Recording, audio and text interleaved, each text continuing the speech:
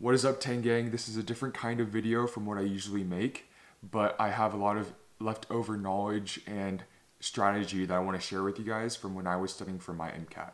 So what I'm going to do is walk you through how I would approach an MCAT question of the day, and yeah, depending on y'all's response, I may make this into a series of videos. But let's get into this question. I'll let y'all read it first. So immediately I see melting temperature. Whenever I see melting temperature, I'm thinking stability. If we want to measure the stability of something, we see how much heat do I need to add to this structure to denature it, to ruin it. So the less heat that I need to put in to ruin it, the less stable it probably was to start with. And so if this question is asking which of the strands has the lowest melting temperature, it's asking which one of these requires the least amount of heat to be denatured. And so I'm looking for the most unstable. Okay. What in the first place holds DNA strands together? Nucleotides. Nucleotides share hydrogen bonding, right? And we know that A goes with T and C goes with G. I'm drawing these lines between them to remind us that between A and T nucleotides, there are 2 hydrogen bonds, but between C and G, there are 3. And if we want a visualization, I'll quickly show you this image from Google, but that's what the hydrogen bonds look like in terms of like which functional groups are bonding between the nucleotides. Okay, that's not extremely important here, but it's always great to visualize. So now looking at our answer choices, what are we looking for?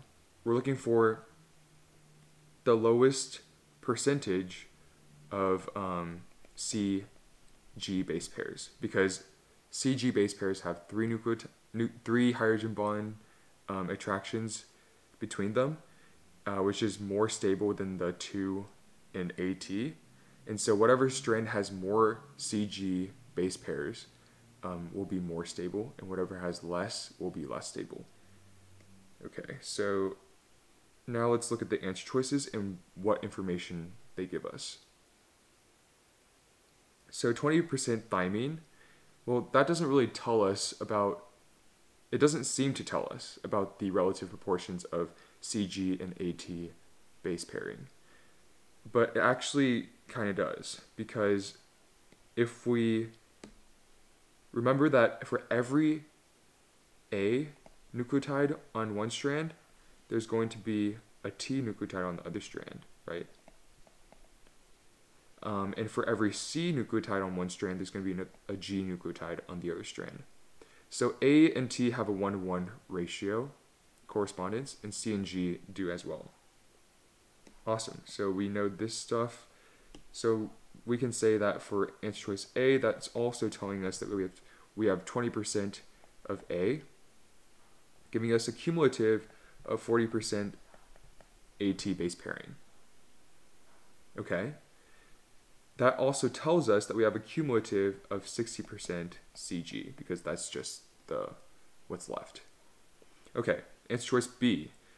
25% cytosine tells us that we also have 25% guanine, which tells us we have a cumulative of 50% CG base pairing. So from A and B, we already know that B is a better choice because it has a lower proportion of CG base pairing. Next choice, 30% guanine gives us also 30% cytosine, which tells us we have cumulative 60% CG base pair. A and C are essentially the same, and so we can say they're wrong because they can't be both correct. Finally, answer choice D, 35% adenine tells us we also have 35% thymine, which tells us 70% AT, and then 30% CG. Okay, so now I know that D has to be the most unstable because we have the least percentage of stable base pairing. So I'm going to choose D. And that is the correct answer. If you want to see this company's explanation, you can go on mcatquestion.com. If it's helpful, I think I used the same reasoning as they did. But yeah, I hope this is somewhat helpful, not only for you guys who are taking the MCAT, but also for people who maybe want to, I don't know, get ahead in their science classes or something, or review.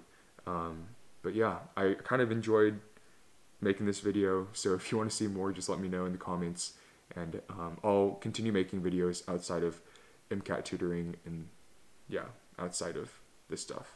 But I will see you guys in the next video. Peace out, TangGang.